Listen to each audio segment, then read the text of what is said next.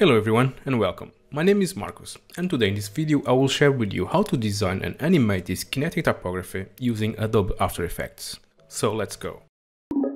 So let's start. First, let's set up our composition. I'm going to name mine Kinetic Type 011. Let's make it 1080 by 1080 at 30 frames per second, 10 seconds duration, and let's press OK.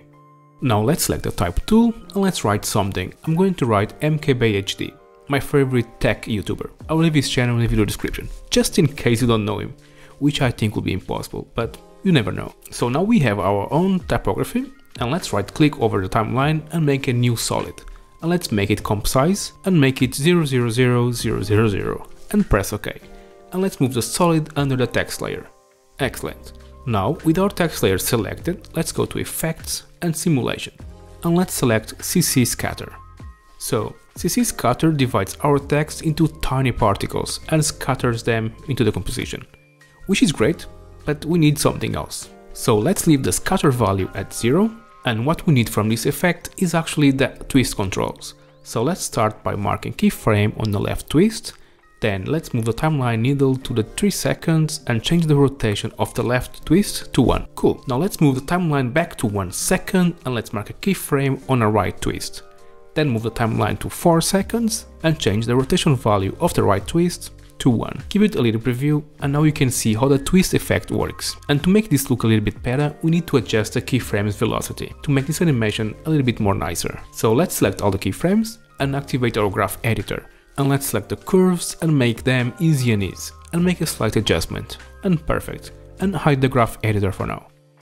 As you can see here, the letters look a little bit faded. This is because even though we aren't using any percentage of the scatter, the effect still divides the text into tiny particles.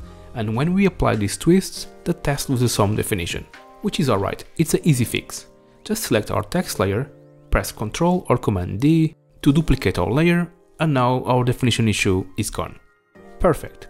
Now let's select all the layers, right click and choose Precompose. Give it a name, I will use Type Motion and press OK. Now let's go inside of our comp, let's use the region of interest tool to make a selection of the text. Be sure to check if there is enough space for the twisted type. And when you finish adjusting the crop, let's go to Composition and select Crop Comp from the region of interest. Then let's move the work area to be in the limits of our keyframes, and then right click over it and select Trim Comp to Work Area. Now let's go back to the main comp, select the Text Type Motion comp and go to Effects, Stylize and choose CC Reptile. And let's increase the expansion down by 1000 and the expansion up the same. Great, now still with our composition selected, let's press S for scale and let's mark a keyframe. Let's move the timeline needle 2 seconds and change the scale value to 50%. Let's move the timeline needle 2 seconds and change the scale value to 50%. Then move the timeline to 4 seconds and change it back to 100%. And with that done, let's alt-click over the scale stopwatch to open the expression editor.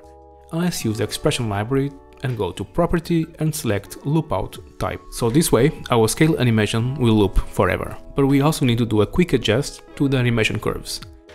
And with that done, let's make the type motion composition loop as well. So select it and then right click and go to Time and choose Enable Time Remap. On the time remap, let's alt click over the stopwatch and go to the expression library once again and select Property, and this time let's choose Loop Out Duration.